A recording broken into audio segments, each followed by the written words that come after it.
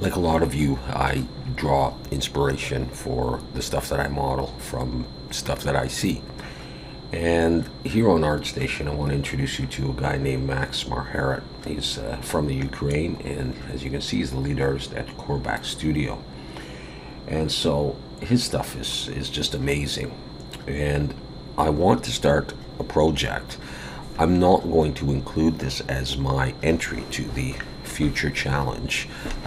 I'll stick with what I did before, my file that I lost, but I had a couple of ambient occlusion renders of an unfinished project, and that's about it. But I want to do a project where I model this thing, his plant incubator. And because it's not my original design, it's his, I couldn't include that in the challenge, I don't think. But I am encouraging you to go and check out his work on ArtStation, and he has some models for sale as well. And what I do is I write to the artist, and then I ask their permission to model their stuff on video, and to show their artwork, as a reference, and I'll link people to their page and stuff. I don't feel it's right to go ahead and do something without their permission, and this way I show respect to the artist and maybe give them a little bit of business or traffic or visibility or whatever. But I mean, his stuff is top notch. This guy is probably a third of my age, working in Max, as far as I can tell, at least for this project. And often I find that very interesting, where I see an artist who's done something in Max or Maya or Modo, sometimes in Blender, and then I like to try and do it in Blender and see what I can come up with and what I can learn and pass on to you guys. So, just as I scroll through his stuff, this guy is a pro, and I am a relative amateur, as you know. But this stuff is it's so inspiring to me, and is really exactly the kind of work that I would like to be able to do. And if I can sometimes do it, I would like to show you how I would do it, sort of living in real time and trying to figure things out. So for example, again, I don't have permission yet to use this, and he may not give it to me, but when I first saw this, as I just did a search for sci-fi science lab or whatever, I came across this, and I think probably what struck me was that it looked somewhat doable. Not like this, but relatively straightforward modeling, and I think probably Max would agree. What I find difficult sometimes is when I look at this, determining what exactly is modeled and what exactly is textured. So, for example, in this thing here, you can see this top black piece.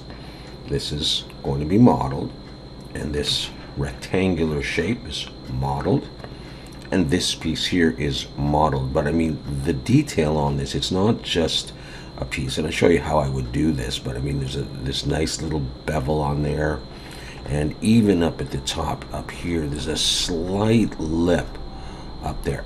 I don't know that I would ever have thought to do that. There's the attention to detail on that, even down here where you come down. Okay, obviously there's a slight bevel there. We come down, we come in, and then a slight lip as well. Or actually, I think there's a slight lip, and then the top of these rectangular glass enclosures. Come over here, you can see the glass enclosure, but often there's a small lip on these things that just gives that extra bit. I don't know that I would do that. But back to the modeling or texturing. Fortunately, this image has some side views, and you can get some hints. Like, for example, this looks to me like it's a substance painter or something along that line. Normal, stamped in normal piece. it looks a little bit like this is cut in and then stamped on or modeled. So these little pieces, that that's Substance Painter, or it's a an alpha created by him and then stamped in, not necessarily modeled. And it might come down here. This might be stamped in, but I think I would probably do that little indent as geometry, and then maybe stamp this in.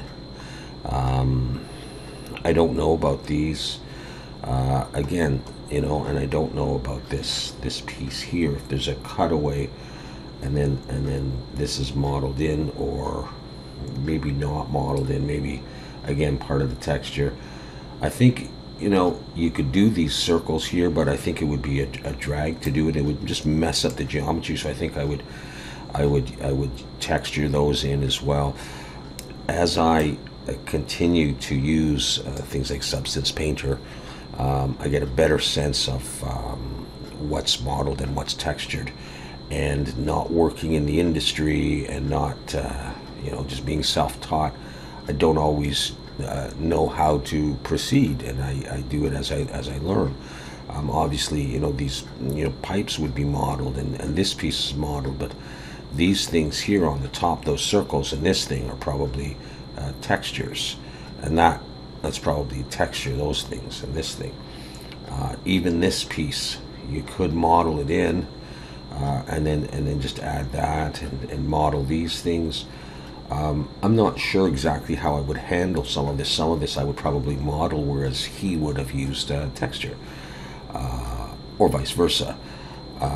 We got the lights in here, and these things are textures.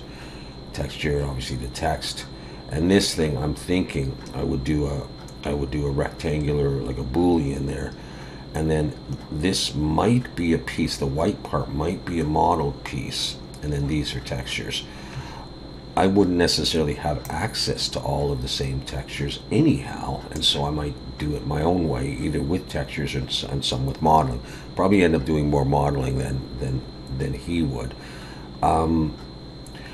But anyhow, that's the kind of thing that I would like to do. And then I certainly would not have the same fonts, and I would not be able to do the same texturing job. But it would be practice in modeling, and it's a really cool piece. It would take me a number of videos to do it, but I would really like to have a go. But I don't feel that I can begin other than sort of showing you his ArtStation page and introducing you to him. I don't know him, but I'm hoping to get to know him and to start a little dialogue, and then perhaps he would come by and watch me model this and see the progress, and we could get some feedback from him. A similar thing happened with Jack Perry. Let's see if I can find Jack Perry real quick. Okay, well, this is Jack Perry's. No, that's not. Oh, where'd Jack go? Why did I do that?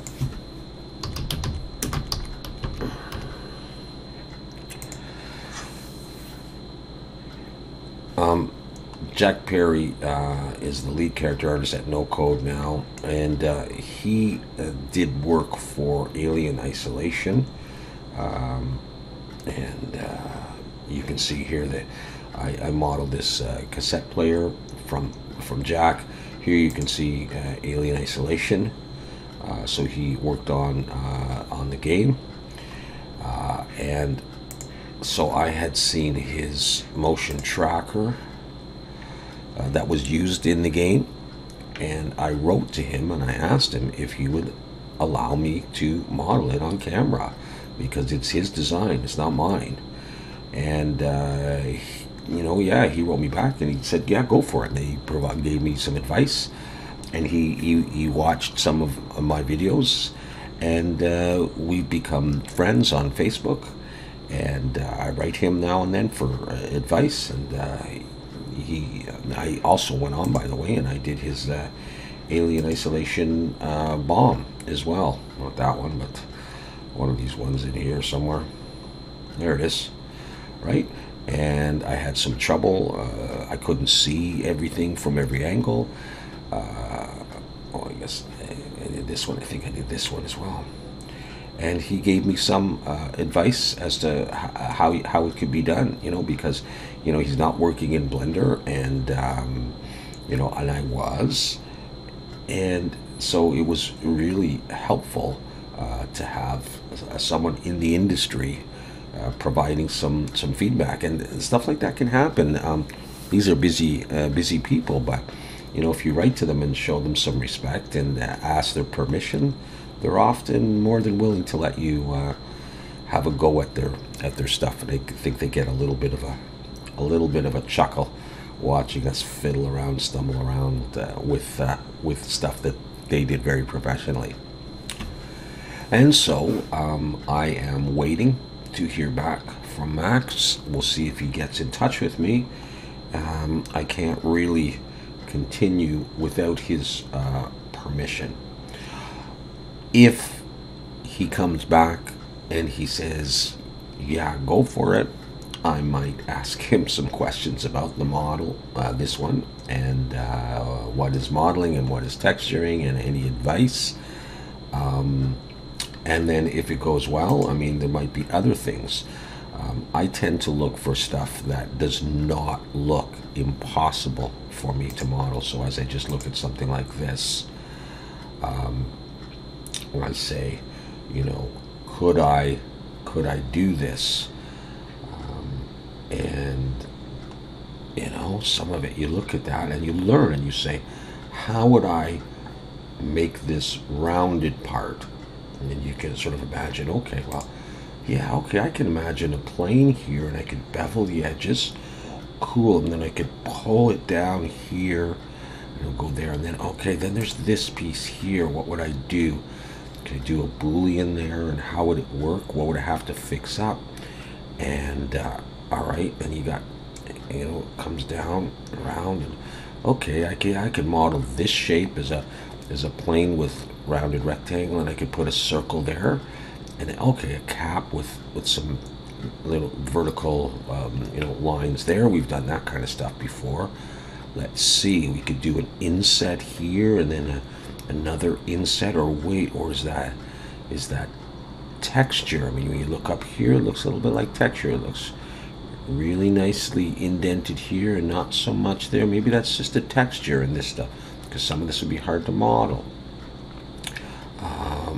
So you look at this and say, how would I do some of this? Could I do some of this? And you go, yeah. And if there's parts that you couldn't do for some reason, like, I don't know, like if say you couldn't do the fan, just don't do it. Leave it off or do something else there. And you learn. So, this might be another interesting model to try and exercise, This thing here looks like a texture to me. On there, and then you've got all the decals that are ripped and stuff, and I need to work more on that, and just beautiful texturing. The bullets, in the past, I remember when I was doing Jack Perry's motion tracker, I was modeling all the bolts pretty high poly and trying to get little indents and stuff, and he said to me, he says, all that stuff's really easy to do in Substance Painter. And so I still tend to model my bullets, but really I probably should just do this. Much easier. The problem is for you guys and gals, for some of you anyhow, because my channel is geared towards sort of relative beginners. We're not pros here, we're just having fun. Some of you don't have access to some of these software, although a lot of you seem to have Marmoset, and I'm thinking, how could you afford that? I don't even have Marmoset. But not everybody has Substance Painter, and while I do have Painter and Designer, I just don't have a lot of time to practice with them when I've got 2 young kids and 3 dogs and a wife, and I'm living out here in Atlantic Canada trying to feed the family, and it's it's after midnight out here, and I'm talking about modeling, and I can work at Blender, and then there's Substance Painter, and then there's Designer, and then there's Smudger Pro that I sometimes use, and now this Raven North is going to do me some tutorials on how to make nice graphics in Inkscape to use here for like your panels and stuff like that, your computer screens, LCAR stuff. There is so much to learn, and let alone trying to advance in learning or watching some of my other colleagues like Belados 3D and the likes of him, their video tutorials. So there's not a lot of time, is all I guess I'm saying, to do everything that we want to do. Now look, we got different angles, okay? So let's have a look at this piece here. Okay, and the other thing is a lot of this stuff is lower poly than I would do, and because I'm not really into doing trying to do games or anything like that. I used to do games in Flash, but you know, a lot of this is really doable, and of course it is. I mean, you know, that's 3D modeling. It's not you know, flying to the moon, but there is software that is used to stamp on these decals, these alphas, these normal maps for detail, and we don't all have this have the software. We don't all have the know-how to do that and to practice doing it. And these people who do this for a living and maybe are a little bit younger and have the energy and the time to burn the candle at both ends, have had some practice doing this.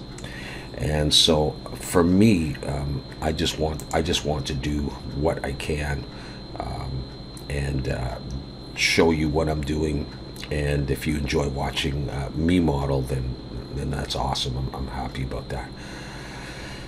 The other thing that I find very helpful is this kind of stuff, right? You can see how now that I look at this, I can see what's modeled. So look at this, those top slats, they weren't modeled, right? They were textured in, okay? But there is some modeling going on here, and you can see in here, look, we've got some tries here, okay? And they're not shying away from them, okay?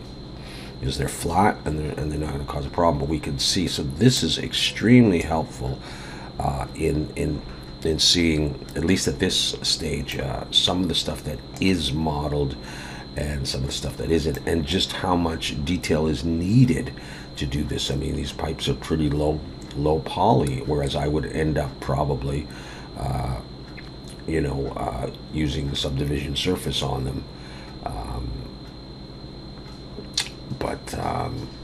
You know, we got a little bit of higher poly sort of disc here, but these are just, you know, rectangles, maybe some tries in there, and as you can see here, you know, so yeah, so it's all a learning experience. And so that's where I'm at right now with all of that. And you know, this is the thing that I want to start working on here. As I look at this, I want to say just another couple of things about this plant incubator. You can see here in the glass that these are basically copied over. All right, I can see some repetition. You know, so we could make one texture and reuse it. This plant may just be rotated around. There might be different plants, but you know, like if I look at that piece, I see it there. I see it there in the glass. So not everything is an individual instance of this in the texturing. Some of it's repeated. All right, so anyways, that's where it stands right now. I'm hoping to get permission to go ahead and model this. In the meantime, this video I hope will just serve as an introduction to Max and to Jack Perry, and a little bit of talk about how I would go about starting to model something. I'm not saying that I am a great modeler. or texture, because I'm not. You guys know that. This is just my process for anyone who's interested and who is learning. Maybe there's something that you can gain from watching me or listening to me. Maybe not. That's cool. Let's see what happens. Take care.